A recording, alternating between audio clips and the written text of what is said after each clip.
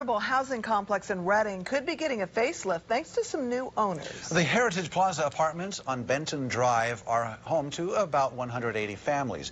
The planned renovation will include new energy-efficient windows, repairs to balconies and stairways, and new flooring, cabinets, and Energy Star appliances. I believe it will be very helpful to have those improvements here because there are a few things that are definitely outdated that do need to be upgraded around here. And I'm actually pretty excited. If that's what's going on, then I think that's great.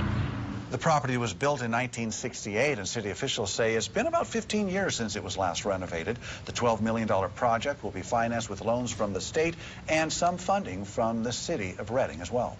All right, that'll